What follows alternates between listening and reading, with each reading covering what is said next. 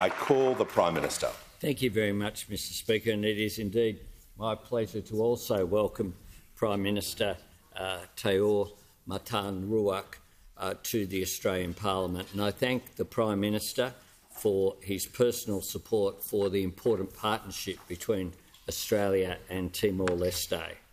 Timor-Leste and Australia are more than just near neighbours. We share a strong and a vibrant friendship. This relationship was forged, of course, during World War II, when the people of Timor-Leste saved many Australian lives, and at great cost to themselves. One of those lives that they saved was my mentor, Tommy Wren, who was, of course, captured on Timor along with other members of Sparrow Force and other forces that were there during World War II. The Timorese literally put their lives on the line to save Australian lives.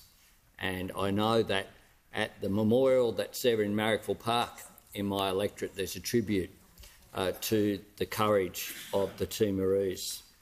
Our friendship has grown even stronger in the decades since, particularly since independence. In 2019, I was very honoured to visit Dili with the then Prime Minister Morrison, for the 20th anniversary of the independence referendum.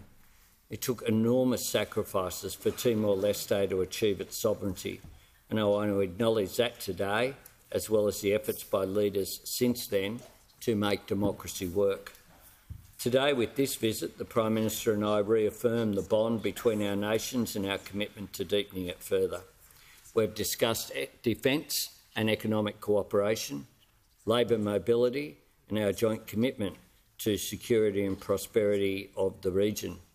And we know that important projects, including the Greater Sunrise project that we discussed today, I discussed it with Woodside last week when I was in Perth, important for the future development of Timor-Leste. I am incredibly optimistic about our future. Timor-Leste has a lot of friends in Australia, and everyone in this chamber can be counted upon as part of that. So again, I thank you, Prime Minister, for bringing your delegation here today. You are very, very welcome.